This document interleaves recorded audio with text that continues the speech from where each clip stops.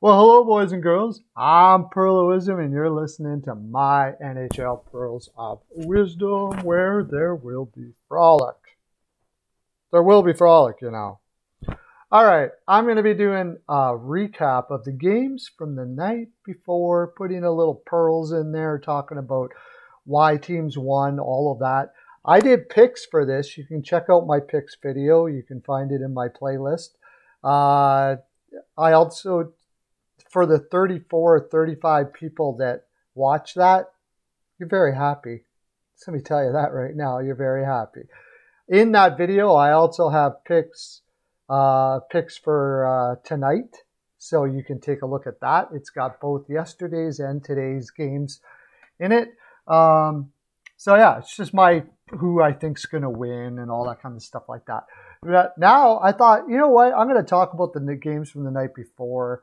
Maybe talk about some of the things that I think the teams might have to do in the future, moves, all of that stuff like that. Frolic!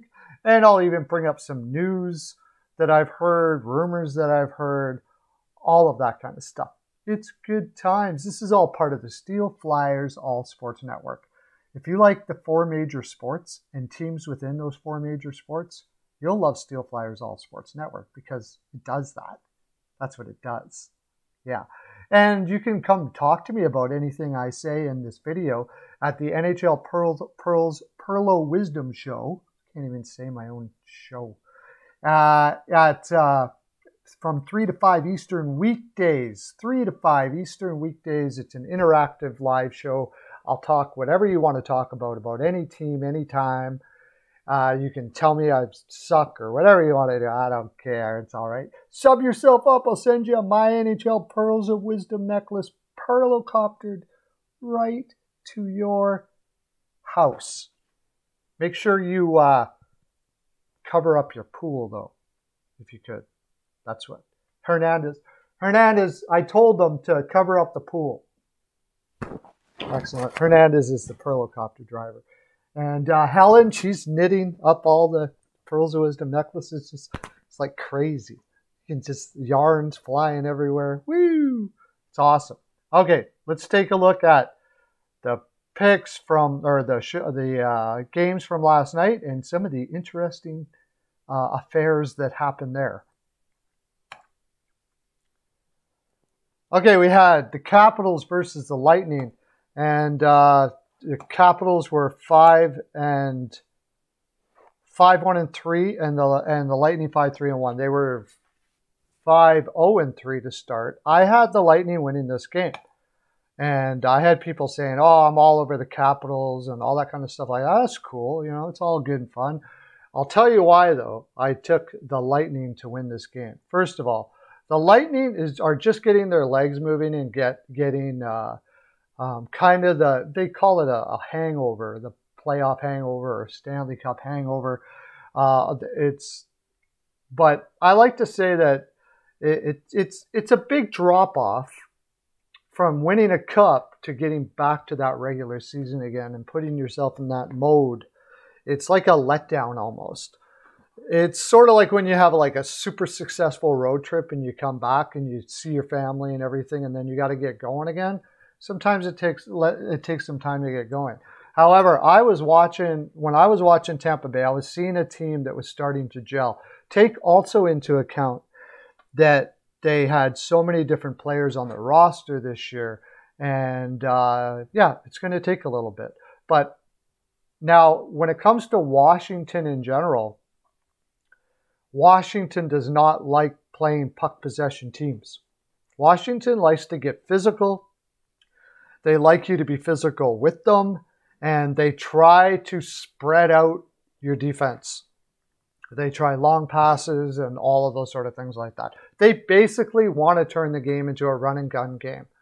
Now, the other thing I noticed a lot about Washington was they were trying to feed Ovechkin way too much. And I'm pretty sure Cooper, who's one heck of a coach, noticed this and said, okay, you know, who's got Ovechkin? Everybody. He put players specifically on Ovechkin and had their minds turn to the fact that they're going to Ovechkin even more than they ever did before. Sort of like back before before Barry Trotz was there. They would do that constantly. Hunter and all of those guys like that. Laviolette, I don't know if it's a mandate from upstairs or whatever. That's what they seem to be doing. So maybe it's just subconscious. I don't know. Brett Leeson scores, I believe that was his first NHL goal. That was the other thing. Washington was pretty banged up. And we'll look at that as we go in here. They had players like Protas and Leeson playing. And they only played 5 minutes and 3 minutes. In the 5 minutes, Leeson managed to pot one. And so they had to shorten up their bench quite a bit. So you see Wilson playing 22, Ovechkin, Eller playing 22 minutes. That's like, and Kuznetsov. They were just, by the third period, they were already pretty much bagged out, especially Chase in Tampa Bay, who played a fantastic possession game, keeping the puck away, keeping things to the outside till you find a place inside, all of that. The Tampa Bay game they played very well last night. Now, it was against a team that they can do that more effectively to. I find the Washington Capitals are not very good at breaking up passes and all of those sort of things like that. These are things that you practice daily. It's the little things, as they like to call. And I find Washington isn't the greatest at that. And that's the reason why I had Tampa Bay winning this. Cool things about last night, Cirelli, 7 points already this year. That's huge for Tampa Bay, of course. They needed Cirelli to step up after they lost so many players in the offseason. And he gets an opportunity after Johnson left to Chicago to really become that number 2 center they've always wanted him to be. And he's doing it. He's freaking doing it. He's doing really well. Braden Pot's another one.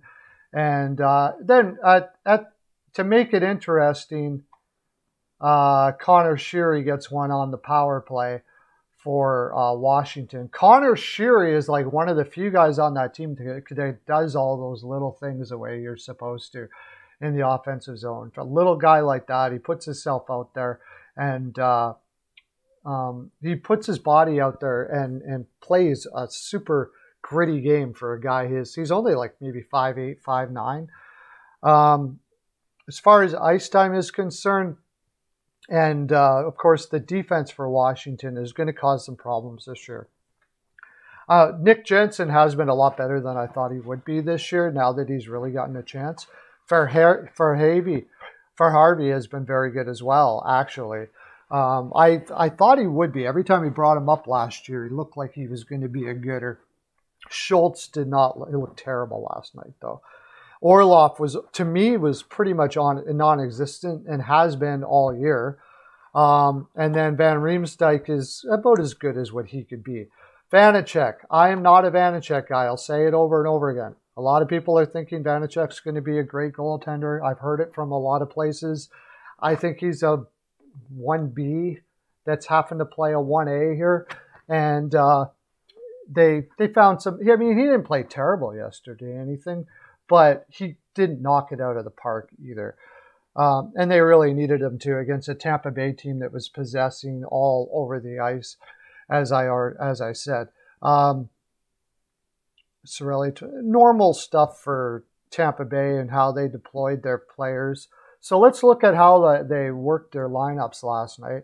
Obviously, Washington's playing a top-heavy lineup. And like I said, it just seems to me that they're really stressing getting Ovechkin as many goals as possible to beat that record for Gretzky, because I think they should split up these lines somehow to get more scoring down here. Anthony Mantha, again, is going to be that way. 40 to 50 points maybe if you're lucky, and he doesn't do much else. That's the reason why Detroit let him go for Vrana.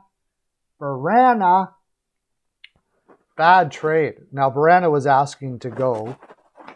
He wanted to get his opportunity somewhere to be the guy, I think. That's what I'm guessing. Which makes sense because he was a good soldier there for a long time, playing down further in the lineup than he probably should have been. And with Connor McMichael, just a rookie, and Sprong, that's not an exciting second line. And then with Hagelin, Eller, and Hathaway, Hathaway's playing too high here. But again, I think they had some injuries. Oshie, that's right. Oshie's out and Backstrom's out. Get Oshie and Backstrom out, and this Washington team will probably still, be a bubble team on the playoffs. But I think this defense is not very good. The way they deployed it, I suppose, Fairhervey up here. Orlov has not played well this year, so I wouldn't be putting him up there. I get it, but it doesn't scream Stanley Cup defense, that's for sure. Too bad Hendricks is he okay, he's not injured, thank God, because he had all those injury problems before. But as far as Tampa Bay is concerned now, they like I said, they're starting to gel here a little bit. And Cooper, smart coach he is, doesn't get enough credit for how good of a coach he actually is. He's playing, oh, you know what? I didn't notice that. They're putting Stamkos back in. Why didn't I notice that last night? Putting Stamkos back in the middle again. He's got 12 points in 9 games so far. Steven Stamkos. Here's some fresh pearls of wisdom, pearls for you, my friend. Coming back from injury and playing as well as you are, fantastic to see. Who doesn't love Stevie Stamkos? Really? If you don't love Stevie Stamkos, then you don't like hockey. He's a hockey player's hockey player. Great intensity. And talking about that, Tampa did play with some intensity last night. Both of these teams played down to their position, down to their opposition quite a bit. But Tampa, when they play a team like Washington, they get up for those games. And they were up for it last night for sure. A little bit of problems here in their bottom 6 as well. As we know, when Coleman left and Goudreau went to the Rangers, they had to restructure their bottom 6. And they're having problems putting points up, except for little Alex Barboulay. He has managed to put. I like him a lot. I think they should play him up here with Colton and Perry, and Maroon should come down here with Bellemare and Radish. He's got an opportunity. He would add something to that line. This little fire plug guy that can look for those empty rebounds and stuff like that. Plus feed off of Corey Perry as well. As far as the defense is concerned. Can't wait till Kucherov is back. Still a work in progress, I would think, but they played well last night. McDonough and Chernak looked probably better than I've seen them all year. It's Schuster and Foote. Schuster seems out of place out there. I think that when Cap opens up a little bit as the season goes, you'll see Tampa Bay find a little help on D. Cal Foote is one of those guys that, like Forbert in Boston now, started in LA. Big guy, 6'2", 200, still gaining body weight. What am I talking about? 6'3", 209. I was looking at Tyler Radish's size, but he's taken a little bit of time. Eventually, though, from what I seen last night, I think he's going to be a top 4 shutdownish type guy. But it was a fun game to watch. I liked Tampa Bay there, and they won, and that's always cool. When you want a team to win and they win, that works, especially for what I do. Blackhawks versus the Senators. And yes, I had the Blackhawks to win again, and I got ridiculed a lot for that. People saying, why would you take Chicago? They haven't won yet this year.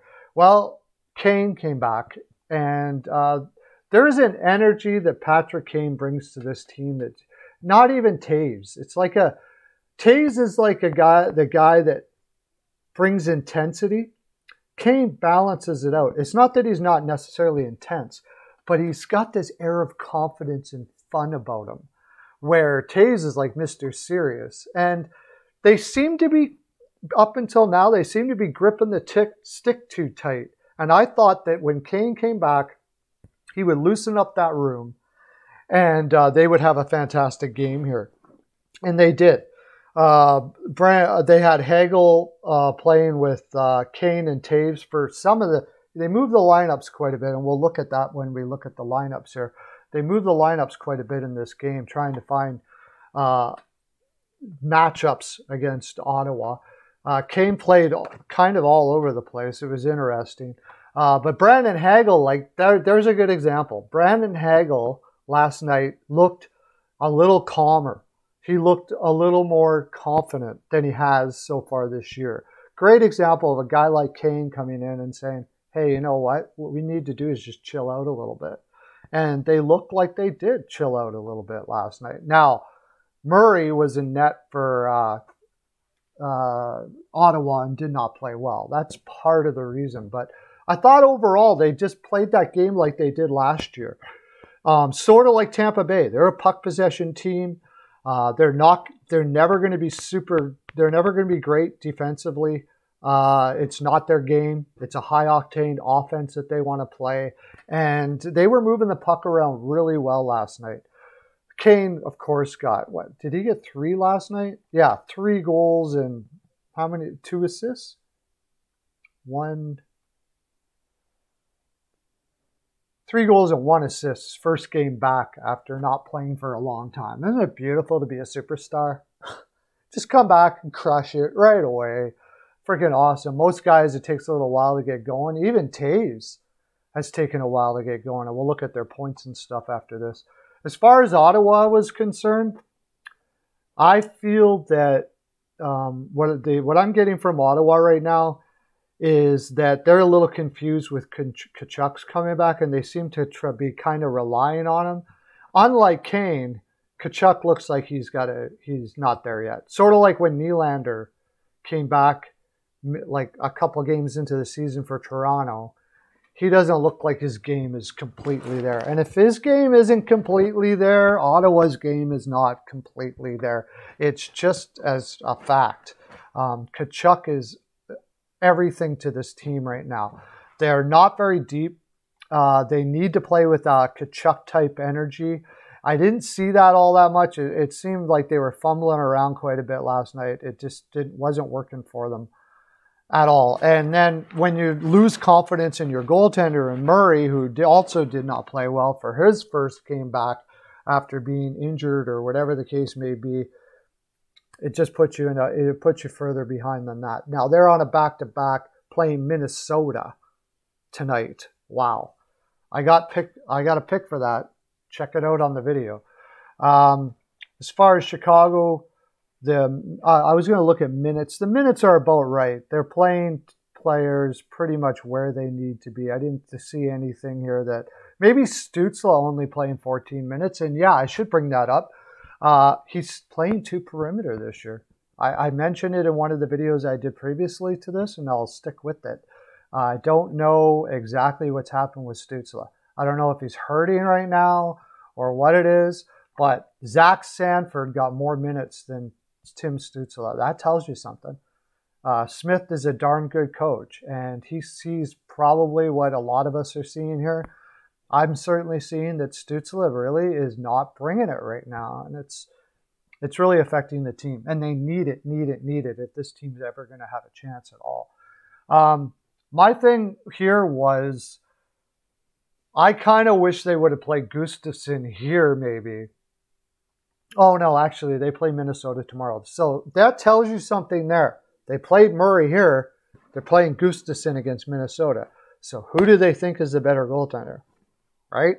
Gustafsson, of course. I mean, now you can say, okay, well, Murray's just getting back, so we're not going to throw him out against Minnesota. True. Gotcha. But I still think they think Gustafsson is a better goaltender, and I think Gustafsson is a better goaltender. He's going to be the guy. I don't know what they're going to do with Murray. As far as Chicago is concerned, good move here where they played a lot of minutes to everybody.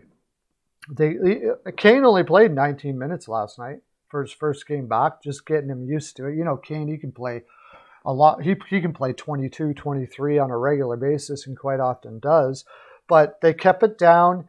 Look at Carpenter getting 17 minutes. I'm going to look at where they put him in the lineup. Jones last night probably played one of his better defensive games this year. He has been porous defensively. He's putting up points. I still think he's going to gain confidence as the year goes on with Chicago.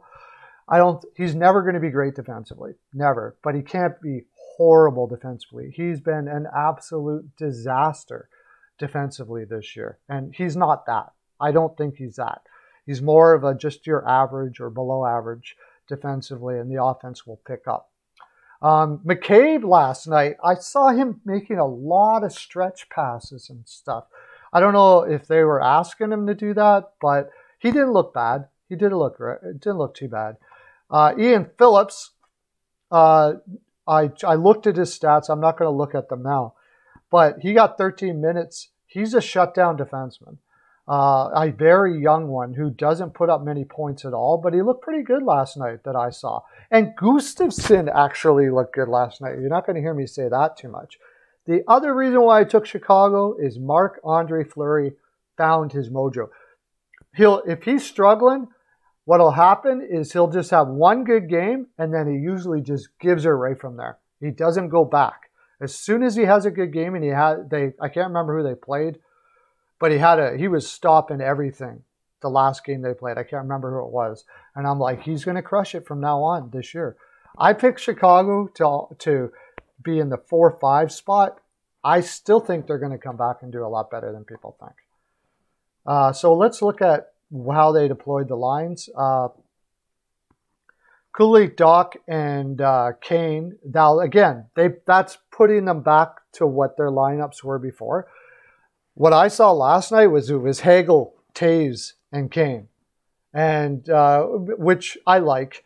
And then Doc was, that's why Carpenter was playing so many minutes. He was taking, they were just playing him higher in the lineup. They're trying to get offense from their three lines and playing to Brinkett lower. But he played a lot of minutes last night. Didn't get any points. I think also he's a good defensive winger. So they're trying to get some support for their defense, and playing Carpenter a lot will help that because most of their players are not very good defense support guys. So that could be the reason why Jones has been horrible too. He's coming from Columbus Blue Jackets where, Tortorella's system was all about stressing that. And now he's like, what are we doing here? There's nobody here. I got to go. What do I do with it? He's questioning himself a little bit, I think. Ryan Strome, come on, trade that guy, dude. Trade that guy.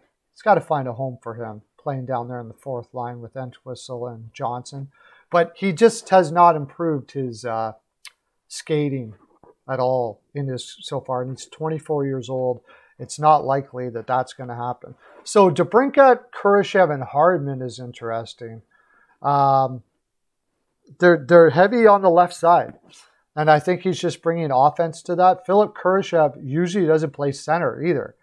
I didn't watch this game a lot last night because it was a blowout. I was paying attention to more of the other games. But some pretty funky lineup changes there. We'll see if they stay that way in the future. But Chicago played really well. Ottawa did not play well really at all. Let's look at Ottawa's lineup. Like I said, when Kachuk's not going well, there's not much of a top line there. Tim Stützle struggling, maybe because Nicholas Paul is his center. That could be a big reason why he's struggling. They need to find another center for him to play with. That's probably why, actually, because I don't see him.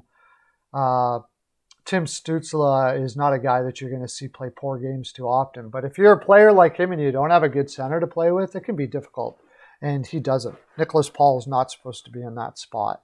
So Ottawa's really, their depth is being hurt a lot. Shane Pinto coming back, please. They don't know when he's coming back. They need him to come back. On defense as well, Shabbat and Zub pretty much did everything last night. The other lines were mediocre at best. Look at it. They're getting no offense from down there. That's just you shut down that top defense pairing, and you shut down the Ottawa Senators. And, of course, Murray had a terrible game. Next game. Well, first of all, before I do that, I forgot to bring up Seattle here, so let's do that. next game is going to be the Edmonton-Seattle game.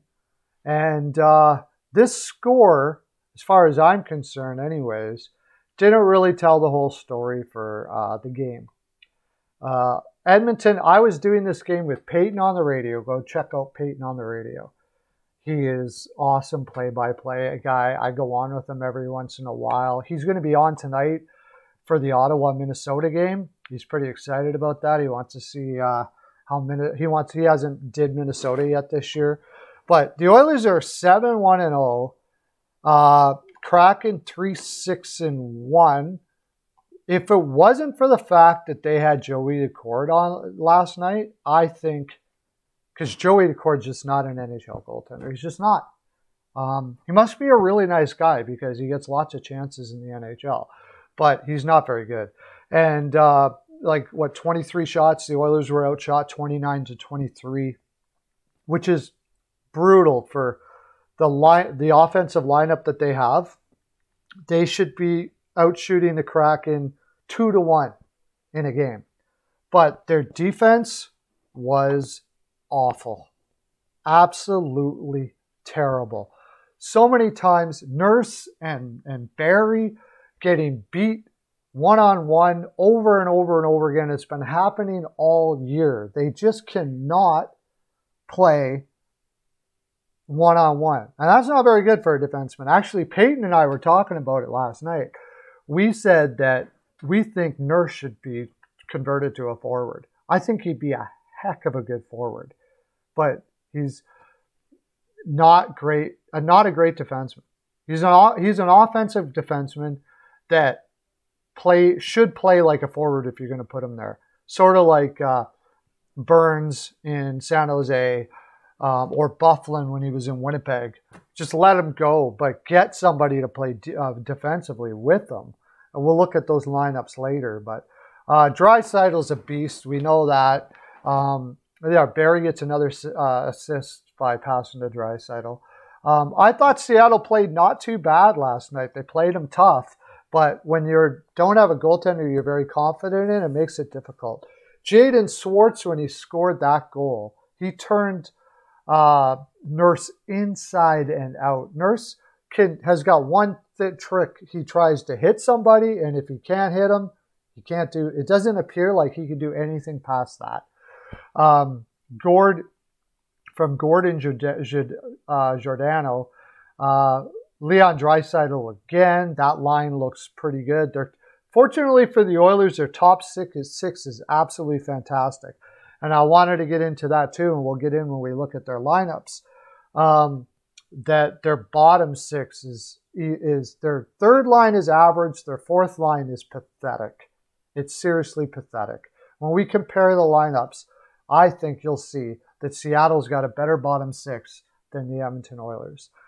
Carson Soucy went cool, my man. Soucy, I love Soucy. I think he's so underrated, doesn't get enough credit for how good of a player he was. Duncan Keith did happen to pot one last night. He actually pinched in off the blue line at the right time, and it looked like it was a nice little play.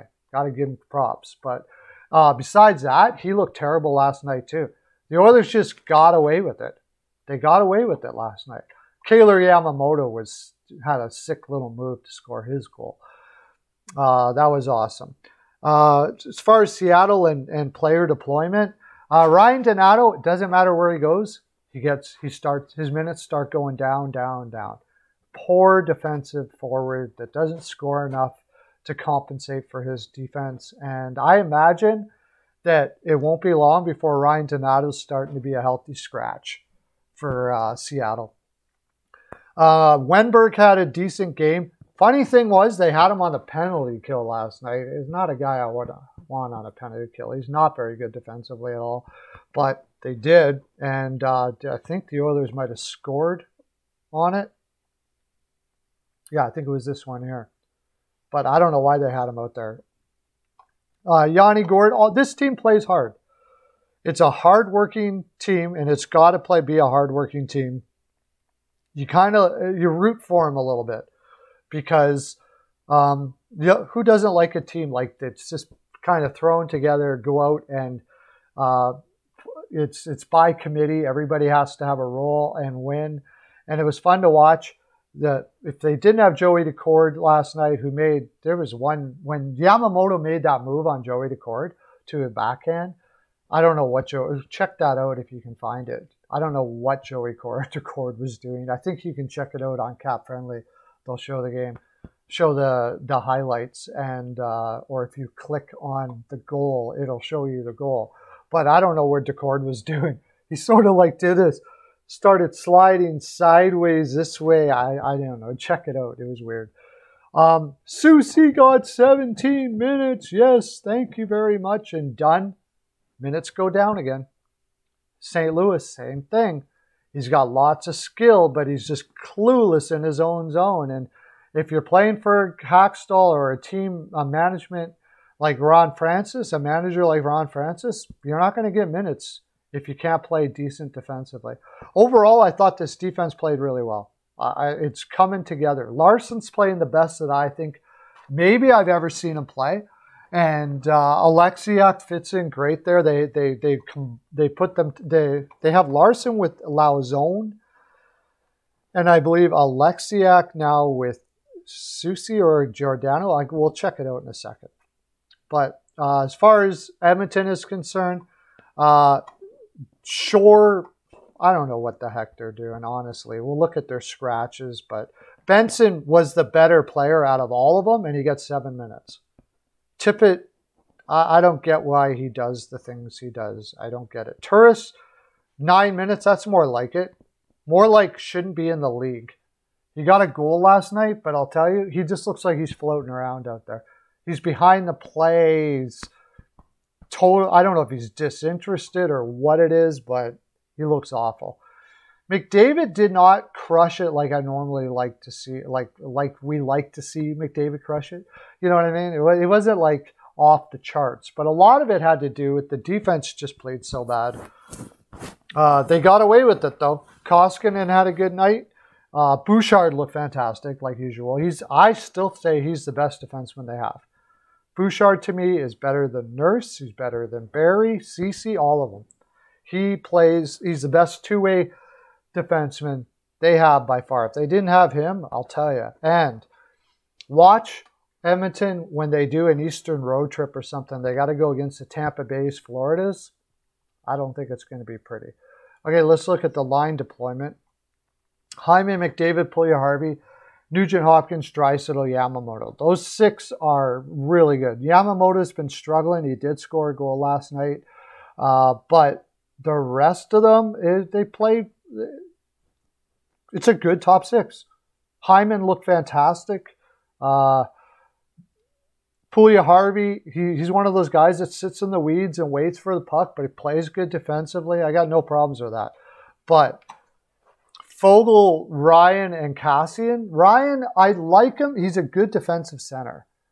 But I would rather have him on a 4th line to be able to, on a solid 4th line, because I just like more offense from the top 3. Zach Cassian has put up some points. He's terrible defensively, though. Warren Fogle is not bad. So these guys make up for that. It's not a horrible 3rd line, but it's not a great 3rd line either. But this line, Tyler Benson, sure. I think Tyler Benson should get more minutes than he's getting. And I don't understand for the life of me why they're not playing Colton Sceviour instead of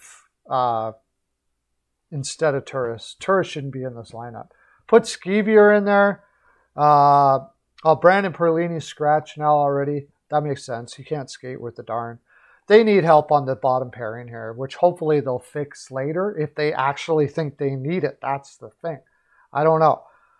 But that is the biggest problem for them is their 4th line as far as forwards are concerned. And they need help on defense, and I don't know how they're going to fix that. I heard a rumor that they were in on Manson, who has not had the greatest year and a half. But I would still take him over most of the guys they have here easy. Ceci, Keith, Barry, Kukuk. Kukuk looked terrible last night. Absolutely terrible. It's funny, I'm slamming this team and they won. But I think they're just relying way too much on their top six. Tell me what you think in the comment section if you think that's right. As far as Seattle is concerned, they mishmashed their lineup quite a bit. Tanev, Gordon, Yarncroc is a fun line to watch. It's like full bore energy line, pressuring the offense as much as they possibly can, cycling down low, all of that. And then you got Schwartz, who is a beast for a guy who's young, like as small as he is, but plays like a bat out of hell. And he's fighting for everything with Wenberg and Donskoy, who are soft as butter. So it's not the greatest line in the world, especially for a number one. But they worked pretty well last night together. They're gelling not too bad. Then playing Eberle, see, trying to get offense from now. Remember, I told you third lines compared to third lines. Let's say you put Yarncroc down here and Eberle up here. Probably that'll end up happening.